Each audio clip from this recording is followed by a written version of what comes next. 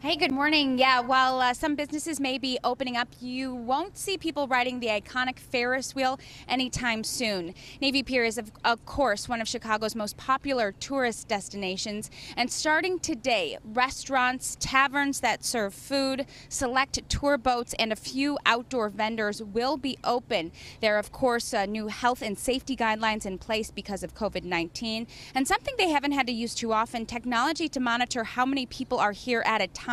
That will allow management to ensure people are distancing themselves as well as to prevent going over capacity.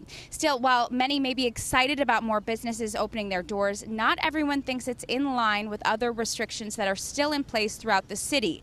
Bars and, of course, the lakefront all remain closed for the time being. It's not a free-for-all. All the activities there on Navy Pier are not going to be, that's at least my understanding, they're not going to be all open, just the restaurants, consistent with the guidance from both the city and the state. Disheartening to see. It's a pretty big enterprise, you know, and it draws in a lot of people, yeah, it kind of makes the smaller businesses feel overlooked or forgotten about.